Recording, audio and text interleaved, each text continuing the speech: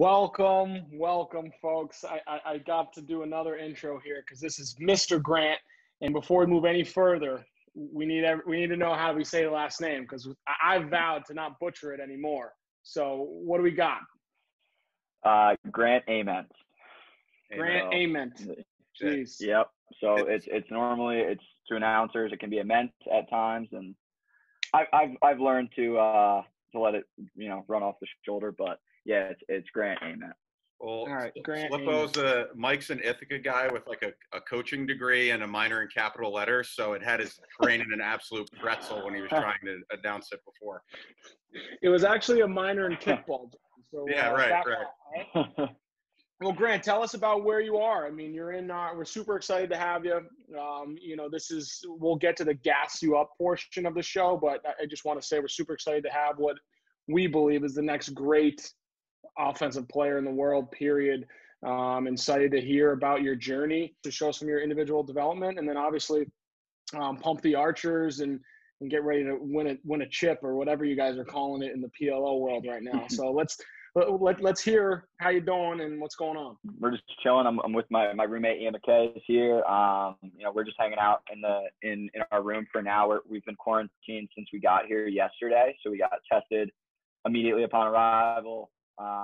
So Ian's been here for almost 24 hours now, so he's gone a little stir crazy. I got in last night around like 6:30ish. So, but yeah, it was a good flight. I was on the chartered plane with 90 other PLL guys, so it was definitely interesting. And for me, walking into the bus and seeing faces that I've watched on TV for years I was a little bit starstruck in the beginning, I'll be honest, but just happy to be here and happy to be here with the guys and the guys specifically on my team. They've been great in just welcoming me into the program. I have a quick reaction to your roommate being Ian McKay. So I coach at Manhattan College, and my first when we got there was years ago. They were 1-14. And my first outside competition was against Vermont as a Division I coach. And I think Ian may have had 10 goals in the game against us. It was like every time I blinked, he scored. Mickey, did you drop 10 against Manhattan? In a scrimmage. 10 against Manhattan? Yeah. I don't know if it was 10, but. He says, I don't know if it was 10, but it was a lot. and then the next year we scrimmaged again, and the game was a little more competitive. We held them to like 4, and we were high-fiving each other on the sideline like, it's only 4, it's not 10. Hey, man, get your wins where you can, Coach. You've built a great program. Let's not this isn't about breaking you down right now, okay? Let's get into Grant. So, Grant, I'm sure you're a little starstruck. That's a guy with good roots. To be starstruck and to see some of your, I don't want to call them your idols, but people you've probably looked up to in terms of, the game. Give us some names. Yeah. Honestly, like Kyle Harrison, obviously been watching him for 15 years at this point. So, he's definitely, still a guy that has taken more of a leadership role, I think, in this whole thing. And I think he's done a great job with lacrosse in that aspect. He's got a really good perspective. And then, obviously seeing guys like Rob Pennell and Tom Schreiber and those guys who I have a relationship with, but it's like seeing them in person is, I look at, those two guys. I look at Kyle. I look at Paul Rabel. Those are guys that I really have tried to emulate my game around over the years, and trying to take little pieces from each of them and incorporate into my own game. And that's why I'm definitely really excited to be here, not only to play and compete, but also to be able to, I think I can get a lot better from just being here and being around this company. And so yeah, I'm just trying to be a sponge and pick up certain things that guys are saying, and because every guy seems to have a really good perspective on things and a different perspective on things. So being able to use those different puzzle pieces to my advantage is definitely my ultimate goal of this. Yeah, it's a cool opportunity to get to play like Eli. When we had him on, he was marveling about getting to play with Tom Schreiber, which is pretty cool. That's a guy that decided to play in the indoor league and still was the best player at that too. That's pretty impressive. We were watching some film together, and some of the goals that guy scores is just absurd. he dodges so hard. He goes to the goal so hard every single time. And he's definitely a guy that's respected by all. And for me, just trying to kind of pick up some stuff, for scouting, for different types of things. And he's given me pieces of advice on what he wish he would have done his rookie year a little better, and what he thinks I have an opportunity for. And I kind of told him, just continue to push me, and I want to hear it from you. I don't want to hear it from anybody else, because you have my respect. So if you're telling me to run through a brick wall, I'll do it. You've got to kind of earn your stripes, and earning the captain's respect and my teammates' respect is definitely first and foremost goal. Awesome. Really cool, man. That's a good outlook to have, especially what seems to be a really amazing opportunity for the lacrosse community, right? To be on NBC, and you're kind of coming right into it at what could be the, again, our sport's best opportunity to get out there to the entire world, especially the country. So you're being a rookie at a good time here, and especially because hazing's out the door. They can't do that, so you're protected. You're protected right now. I have no comment on any of that stuff. I have no comment. That's right. No, it's good. That's good. This is a good community that we live in. Well, tell us about your path, bro. Like coming from PA, and how you grew up, the likes of everything, and that got you to the point you're at right now. Yeah. So I grew up in Doylestown, Pennsylvania, and I'm the youngest of three. So my older brother Brandon started playing, I think in second or third grade, and my older brothers are twins, and then Blake followed the season after. And, I just kind of waited until I was old enough to be able to play. Played soccer year round in the beginning. And then once first grade hit, I was ready to play lacrosse, and, I was dragged to their practices every single time they practiced. So, and I was water boy and goalie warm up guy for their teams for probably about a decade there. So, I was definitely around some great company in that aspect, and was around older kids. Obviously my brothers pushed me a decent amount in the backyard, and forced me to do some things that, putting me in goal without any protection or anything like that, just toughening me up, being the baby of the family. So, so I continue to keep playing. Right around eighth grade, private schools were kind of an option for me for high school. So I took a visit at the Haverford School, and with Coach Nostrand, and absolutely loved it. Ended up going there for my 4 years of high school. Played JV my freshman year, swung a little bit to varsity, and then played varsity for the next 3 years, and committed to Penn State in the summer after my freshman year. So I had not even played a varsity game, and I was committed, which was pretty cool.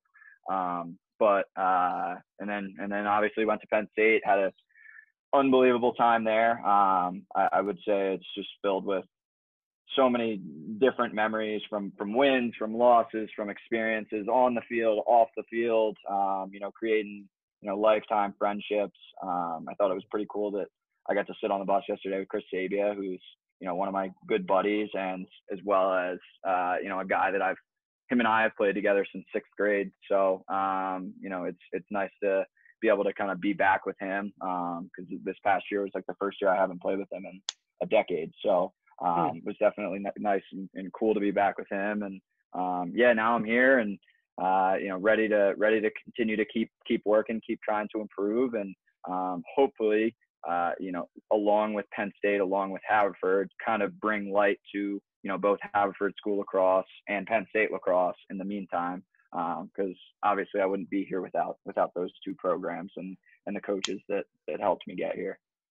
Yeah, for sure. Grant, like growing up in PA, was Penn State like the dream school, or was that just it happened to be that was the best option? I feel like that's always like, I went to Gettysburg and I would see Nittany Lion stuff as far as the eye can see in South Central Pennsylvania. So yeah. I mean, it's first off, like, it's not hard to recruit a kid to go to Penn State. Like, it's very easy to sell the school. You've got good academics, you've got great social life, you've got good athletics every single weekend. In the fall we've got football, in the winter we've got wrestling and hockey, in the spring we've actually gotten a good turnout at the lacrosse games.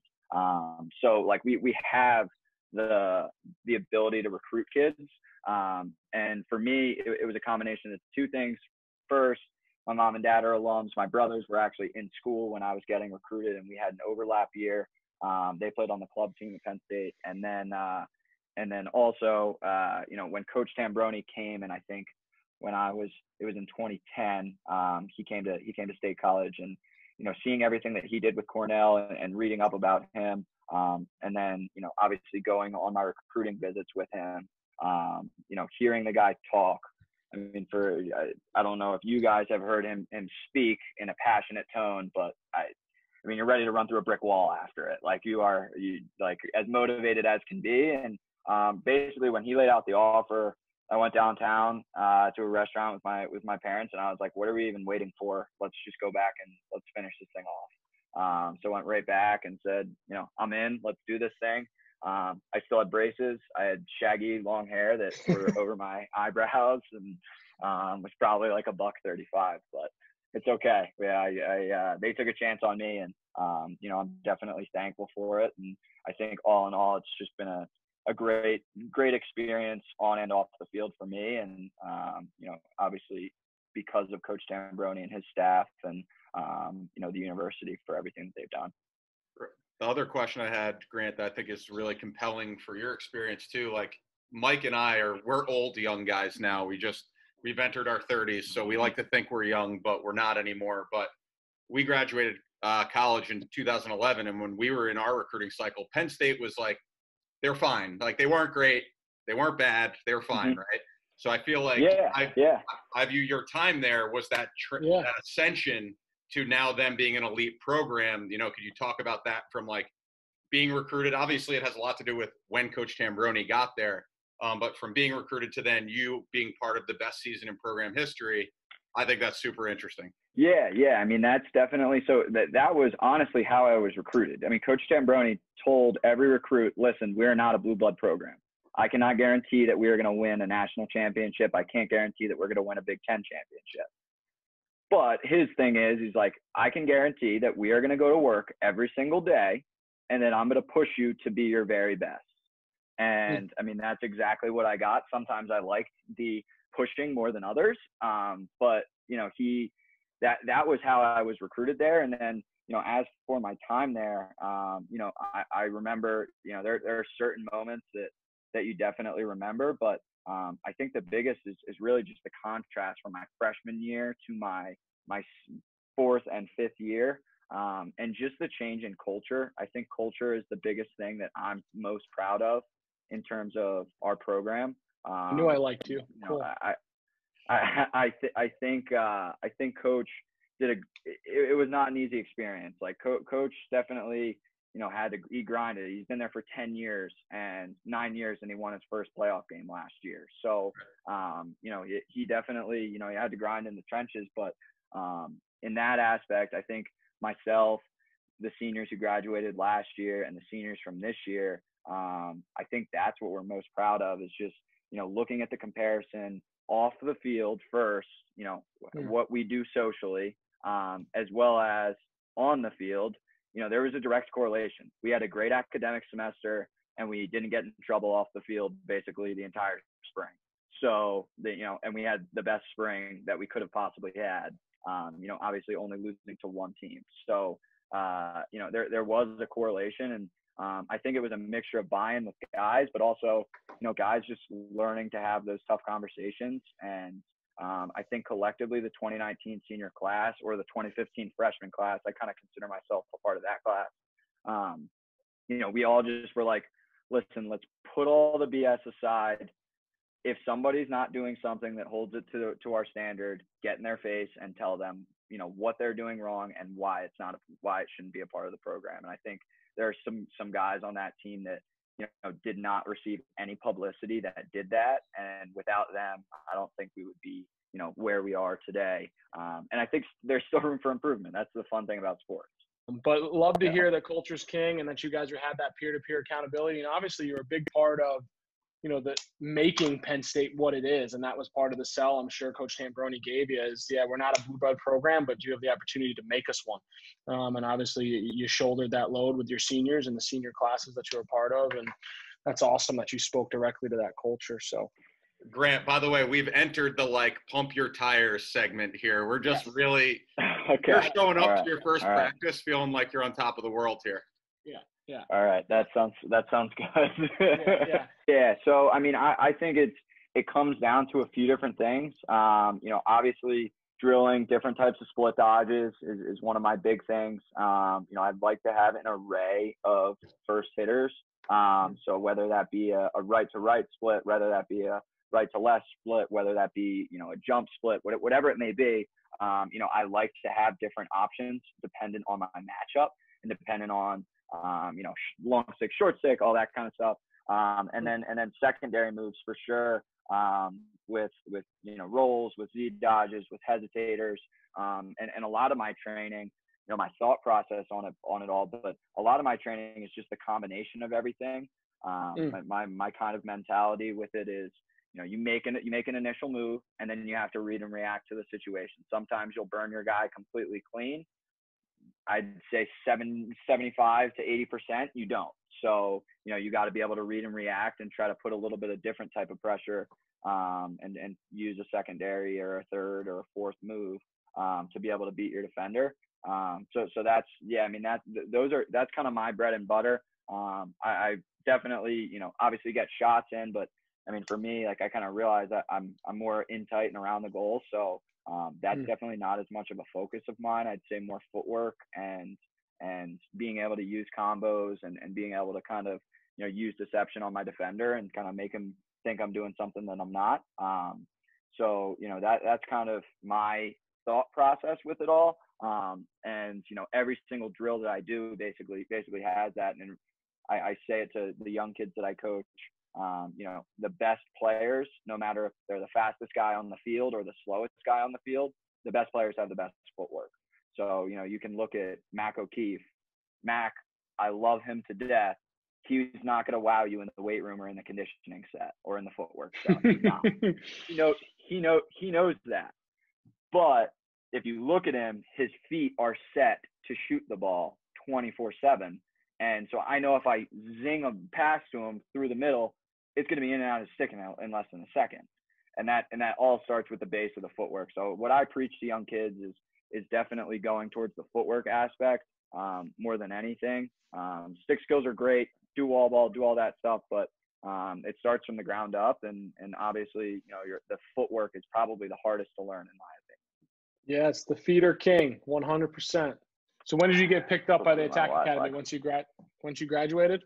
No, so we had all this stuff kind of planned pre-graduation, and because I worked with Rob last summer and we kind of clicked, and we're very similar. You'd be surprised with how much of the lingo that we learned from Coach Tambroni has not changed in over 10 years.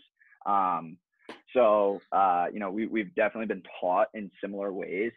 So our lingo is very similar, and also we kind of can pick up pieces, off of each other. And yeah, it's just been really good. And for me, I definitely value it just because he's, a mentor first and foremost to me. For sure. And, to be able to be, equals with him in a business is pretty cool for me. Yeah. Oh, for sure. All right, Grant. So talk to us about your double moves and your triples and your singles and what you got for the people. So obviously, being able to use, a split and a roll and being able to use different types of things is essential for my game. And specifically in this one, understanding where my defender was in terms of me, he was covering me pretty well. And that's when, those second moves need to come in. Curtis is a big, strong defenseman, but I knew I could, try to go with my footwork with him. And that's kind of what I did there. That one, a lot of people, if you go back to the Cornell one, a lot of people argue behind the back passes are not essential. But if you technically look at this pass in just terms of angles, this is technically the angle that I throw the ball because of where the defender's stick is, right? I would have to throw it through his stick to get it to the guy in the corner. But if I throw it behind my back, it goes around his stick. And yes, you need to practice behind the back passes. You can't just, expect to be able to throw them. No, come on. But that's technically it adds, in terms of this, like it is a correct play because it's using the best angle. And it adds a layer of deception to it, obviously looking away from my guy, and holds you with a good near side finish. But Grant, but you work on that. Like, yes. So, I'm definitely trying that, not just on I think the biggest thing is guys think when they do behind the backs on the wall, they can do it in a game. You need to do it in practice and do it live before I think you can pull it out. But, that's what practice is for. And I think, as I got older, when I was younger, I didn't take many risks in practice. But as I got older, I would get a little creative, try a shovel shot, try behind the back, try doing things that, you don't normally see in an everyday game. And really just, understand that, you can pull it. I look at, some of these guys that are playing right now, and Randy Stotts and Lyle, like those guys just, they see so much and they can pass it from every different angle. And that's why I'm a big proponent of, being able to throw a sidearm pass, a behind the back pass, because you never know what defender's going to be draped on you. Right. No doubt. What's Coach Tambroni saying to you, though, if that BTB is in the ground? So it's funny. Rob Fennell was actually at that game, and because it was against Cornell, and he texted me after the game, and he's like, this is BS. Coach Tambroni would have never let me throw that in the middle of the year. Awesome. Awesome. But no, he understands it. He has definitely loosened the reins a little bit and has allowed us to be a little bit creative, make mistakes, and learn. Now, if you're being flashy, there's a big difference, I think, for being flashy and being creative. And that's that kind of fine line that you need to watch. So, I think some guys can be flashy at times, and I think some guys do it particularly well. So this is a little S dodge. So it's a little hesitator to X, obviously coming to the face of the goal, wanting to finish in front every single time. Fun fact, that's actually my only dive goal of my career. Wow. I was going to ask you what you thought of the dive goal. The dive. I'm not a huge risk taker. So, I don't do too much. But if the opportunity presented itself, go for it. Right. Got it. This one goes back. This is a right to right split. So we talked about that in the beginning. A right to right split. The reason that I use this is, I understand, and a big thing that I encourage younger players to do is, take both sides of the pick, reject it sometimes, be able to do it, be able to, accept it other times, and be able to kind of just, mix and match. And that's kind of what I did there. So what's your teaching point? Teaching point? Let's back up to that. What's your teaching point about rejecting a screen? If you see a defender move his head, if he's so concerned about the pick, slice him right over the top. It works it works more times than not. And if nothing else, you get a half a step on a defender, which will earn a slide. Right. Perfect. Yeah. Oh, bodied. This is an easy inside roll for a defender who tries to get a little bit too physical. And I knew this pregame that defender in particular tries to body and tries to get physical. And I think, an underrated thing for me is being able to take hits and kind of use my strength a little bit. I think that's something that's not a lot of people know. Now I'm not going to go try to back down Tucker Durkin, but I know at least somewhere where I stand. Sorry, Grant. I just wanted to run that one, the inside roll back one more time, because it kind of illustrates your point about like not diving. I love that just diving is not enough here. You run across the front of the net, whereas other guys are like, that area is so scary, I'm just going to dive. Yeah, I mean that's what I try to do. I try to aim for about a yard above the crease line every single time when I'm dodging. Just because if I have to dive, go for it. But I'd rather not. I don't want there to be any ifs, ands, or buts. Like I think a lot of dive goals are good, but there's always discretion about it, and guys don't get. I think guys are looked at a different view for diving, and I want to earn everything. So aiming for that above 1 yard above is definitely what I do in every single dodge. This one is a really good example of Mac's footwork. So he catches the ball, 1, 2, 3 shots out into the back of the net. So that goes to that footwork. Like, he's not beating, guys with a lot of speed or quickness, but he catches it in stride and is able to get a shot off, and that also pinged the top right corner. So like that aspect is where that footwork thing comes into play. It's the same game, another behind the back. I was going to ask, so this is 2 behind the backs in same game, 4 and 3 that led to goals? Yeah. Wow. Yeah. Casual. Yeah. Nice. Yeah, we were feeling that game, got to be honest. And then this one was the one this one went a little viral. You hammocked the best defender in the country. I'd argue somebody was different for best defender in the country, but great. Great. Who do we got? Yeah, all right. Who do you got? Because specifically that year, I played with him. Wore the number 16 for us, Sabia, not a doubt in my mind. Love it. No I went against him in practice every day. My arms felt it every single day. Right. All right. Hey, Sabes, you're going to have to get you on next so that we can talk about the best defender that Grant's ever gone against. I can give you his number. I'm sure he would love to do that. So this was Rutgers game, 40 seconds left, tie game. Somebody that I always look at, and if there's any off-ball guys that are watching this, a guy to look at in college lacrosse is number 25, Jack Kelly. The dude never stops moving, and if you notice, he always has his stick up and ready. Like, he is already ready to score right here, and that's something that he does so well. And then obviously, he catches, takes the face of the goal, finishes, and he is somebody who I was texting with him yesterday. He reminds me a little bit of Marcus Holman, the way that he moves off ball, just doesn't stop moving. And so I was texting with him yesterday just to watch Marcus during the series, because there are some nuances that I think Jack could benefit from. But Jack's also a really dangerous guy with the ball on his stick, which makes him, I think he has the potential to be, first, second team All-American next year, no doubt. Awesome. I got 2 questions. First is, looked this under 40. So Coach Tambroni had no leash. And then second thing here is, what do we got here? What's this fan grouping that just blows up? That was alumni. Yeah, that was alumni weekend. So those are all alumni, and it's probably safe to say they were pretty tuned up over there. So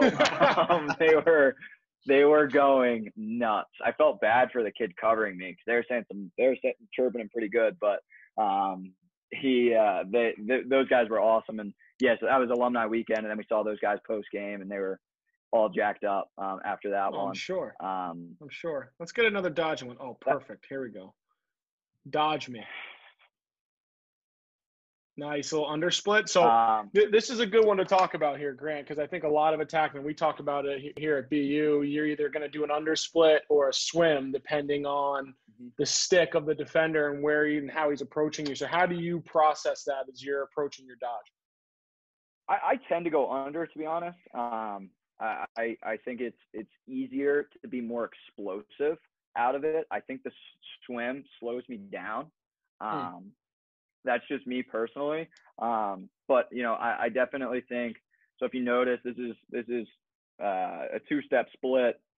Yep. Obviously when I have the stick in my left hand, 1 step left, 1 step right, back to or 1 step right, 1 step left, then back to my right. And that's what I tend to do a decent amount of time. And then the other thing that I tend to tell kids, because I think guys think it's pretty cool to do all these crazy stick fakes and cradles in these days. And if you watch this pass, like, there is no cradle. I take the stick from one hand on the stick, put 2 on it, and snap my wrists. And yes, I do that. I can do that and have the top shooter in the country, possibly the world, catch it and shoot it, which makes my life a little easier. Jack Kelly was wide open on this play, but we talked about that at a later date.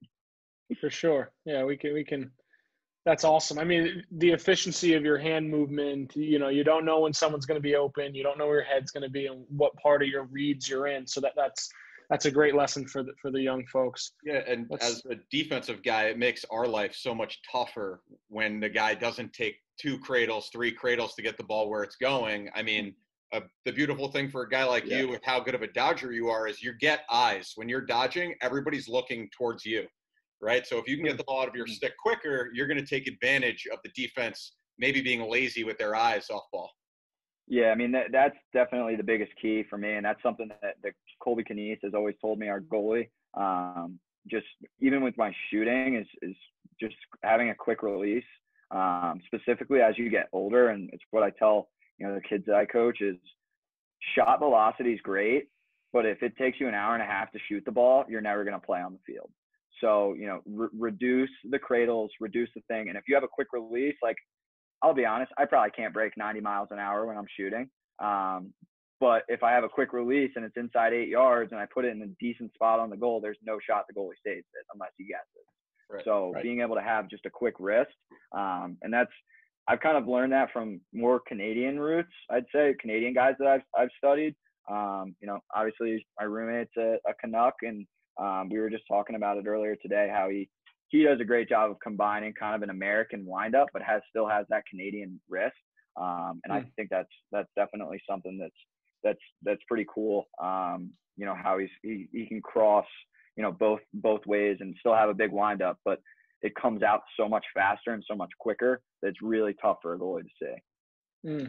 For sure. You speak of those wrists, right? I mean, the Canadians are so great with that wrist strength and that flexibility. So why don't you talk to us about the Attack Academy, where you're teaching this 2-step split and your jump split. You alluded to a lot of it. Why don't you take an opportunity to discuss that? Yeah. So I joined on, Rob Pennell and I have teamed up with that, and it's really I personally think it's a great app. So it's just in the App Store called A3 Lacrosse, and so essentially what it is when you sign up, you're given access to I think we're at 50 plus drills at this point for all offensive players, and then if you subscribe, so there are 3 different subscription levels. The higher the subscription level, the more intimate one-on-one interaction that you have with Rob and I. So you're able to submit videos, have us critique it. And then, if you get the top option, you even get to do, a one-on-one FaceTime call with us. So it's definitely something that I think I would have benefited from when I was younger, just thinking about, how much I tried to emulate guys' games and to be able to have one-on-one access. And then on top of it all, we do 3 Zooms for all subscribers every single week. So tonight, we got the Monday meetup. I think Rob's going to be interviewing his roommate, Scotty Raj. So, we try to have different guests on every week and really try to just, give the kids different perspectives. So it's not just us talking the whole time. And then, Wednesdays and Fridays, we normally either have a footwork session, a wall ball session, and that's free to all subscribers, no matter what your membership is. And we've really enjoyed it. I've enjoyed it a lot because it's pushed me and challenged me to coach a little bit better, because you're on a Zoom call, you're not hands-on, and you really have to articulate things a little bit better, which I actually enjoy because it's definitely pushed me to explain things a little bit better.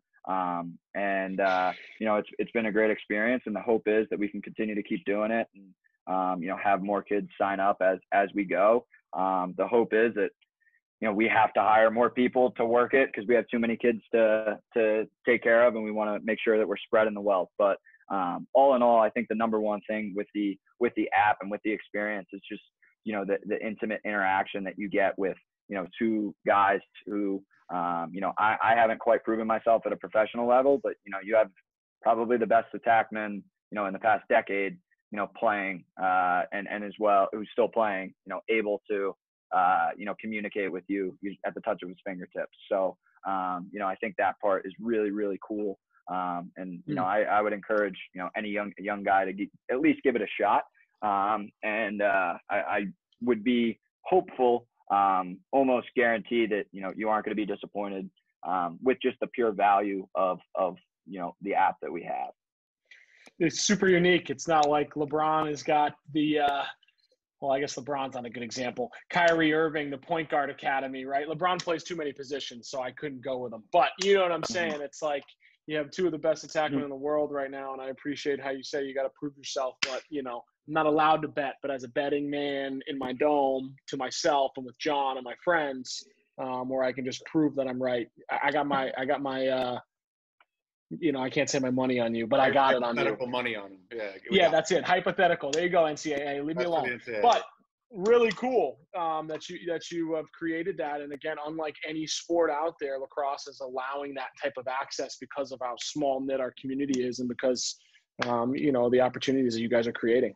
I would also like to add and say, give credit to Rob. Obviously, he's a guy who I look at on the field as a huge mentor, but off the field, he's been phenomenal. And I think the biggest goal for him and I is to continue to expand. And hopefully, as we didn't really, no names attached to it or anything like that, because, we don't want to be biased towards, a certain type of attackman. So, if a Mac O'Keefe, if a Ryan Brown, if a guy who plays a little bit different than us, wants to help and wants to, get in and, be able to broaden our horizon, we encourage that, because, I think there are types of attackmen all over the place, and, everybody has their niche. You just got to be able to find it. All right. I wanted to pivot and sort of wrap things up, kind of looking now towards, I know we talked a little bit about what you're doing and where you are, but maybe a little bit more personal, like what you're excited about for this. Obviously, it's your first go around on this, but a lot of the guys we've talked to, they're really excited for this because it's literally the most legitimate pro lacrosse season there's ever been, because it's consecutive. And I think it's going to make for the best lacrosse that we've ever seen. Yeah. I mean, I think first and foremost, I think as a fan of the sport, like I'm jacked up to be able to watch it. Like, we don't play for the first 2 days. Like, I'm going to be in the stands and I'll be taking notes, like, on the guys that, both for scouting report purposes and for, like, if somebody on another team does something pretty cool, I'm going to write it down and I might try it. Like, I think that's one thing that's really cool about lacrosse is the creativity. So I'm excited to be able to witness that and be a fan of that first and foremost. But yeah, I think the biggest thing that I'm excited for is the exposure that it's going to give to the sport. And one thing that, I've definitely been more active on social media than I was in college since I graduated. But one thing that I'm going to try to continue to do is just be as interactive as I can with the fans of the sport. I was watching the MJ documentary on the plane, and his mentality was, if there's one little kid that's never seen him play in the stands, he needs to prove himself to that kid. And so I'm going to kind of do the similar thing, and try to be as interactive and try to show as much as I can to them, because obviously that's content that's invaluable to them, that I think could make an impact. And I also realize that from a viewership standpoint, like, we're going to be playing in front of a lot of people. Seeing Drew Brees' Instagram about lacrosse, like, he's my quarterback in the NFL. I love watching him. Seeing him post that gave me goosebumps. So the viewership and the visibility of the sport, I think it's definitely the biggest thing I'm excited for, because I think it's going to be really good for us. And I'm not playing the MLL, PLL stuff. Like, the fact that the MLL lacrosse is on right now, I'm watching it. I'm enjoying it. I've got buddies on the team, and, I'm cheering them on. I don't think there's a fight between the two. I think it's just, we have a 3-week stretch where, we own basically some sort of viewership to any fan throughout the world. Yeah. What a time. Because right now, people that love sports are dying to watch something. Right. And it's such a cool opportunity for our sport. Unprecedented opportunity for our sport. So I know we'll be watching. We're big Archers guys. Huge. Coached up Eli, and then Adam Gittleman's one of my best friends from growing up. So we're definitely big Archers guys. What's it feel like to be playing on an attack unit with two of the best scorers in our sport? I was going to say, those two, we haven't mentioned them. I mean, they're unbelievable. First and foremost, two great guys, I think is the most important thing. They've welcomed me on. Like any little question that I have, I just shoot them a text.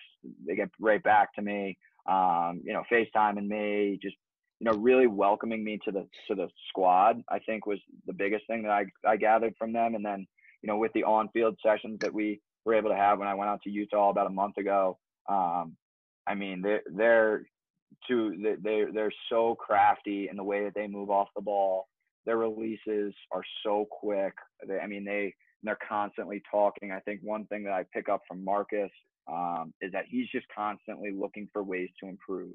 He sent me something of a soccer midfielder, or sent in our group me about how a soccer midfielder is always surveying the field. He's like, I'm going to do this in training camp, and it's I think he's 29 years old and he's still searching for that edge. He has, 2 U.S. national teams under his belt. Like, he is a decorated player, as decorated as you can be, yet he's still looking for more. So I think that speaks volume to his character. And, Will is the same way, just texting me, different things about, what I'm seeing, if I'm feeling comfortable in the offense, like different things like that I think go way further than just the field. I like to consider them good friends at this point. And, I'm excited tomorrow morning we got practice. I'm excited to strap it up and, go at it with those guys. Cause I know they have my back first and foremost, which, and I'll do the same for them. Can you give us a teaser what that offense might look like, or? The ball will be moving fast. I will say that. Nice. Not a lot of, I would say not a lot of unassisted goals. Sick. It's the best type of lacrosse right there, brother. I mean, that's really cool. Amen to that. I mean, you're a guy that prides himself on being a great passer, and then I think the most underrated part about Tom Schreiber is how good of a passer that guy is too. Like in the midfield. Right. I think that's his best. I think that's his best attribute. That's for sure. No questions asked. Right. I still don't know how he does it on the run. Like the lefty on the run through to Will last year against the Redwoods was the stupidest pass I've ever seen. Like you shouldn't be able to do that. I mean, he was full speed 30 yards away and just like zings it across the field through the entire defense. It was, he's an impressive generational talent that, as I said, I'm just going to try to learn from him because he's pretty damn good. Yeah. Being good is fun. I said that last episode, but being good at sports is fun, especially lacrosse, our sport. So, well, Mr. Grant Ament, we really appreciate having you on, man. It's awesome spending our time with you. And I can't speak to John, but I am going Archers all the way. How you doing? Let's bring this sucker home or keep it home, whatever the allegiance is with the Archers. Let's make this happen, man. Let's do it. Yeah, and love it. Grant, we may have to check back in with you in like a week or two when you guys are making your playoff push. Maybe a couple minutes here or there. Let us know how things are going. 100%. Happy to do it, fellas. Thank you for having me on. I really appreciate it. Yeah, thank you. And thanks for putting up with Ian, while he's playing video games and being able to stay dialed in. We'll have to – He's pretty dialed He's pretty dialed in Shell right now, I got to be honest. Oh, nice. Who takes the cake in the Archers NHL, tourney?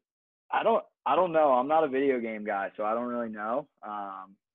So yeah, not you. Got it. Not me. I appreciate you keeping him off screen because I was starting to get PTSD just from him being near the interview. Yeah. Nice. Good. Well, thanks, brother. Be good and good luck and stay healthy and have fun. No problem, fellas. Thanks. Appreciate it, Grant.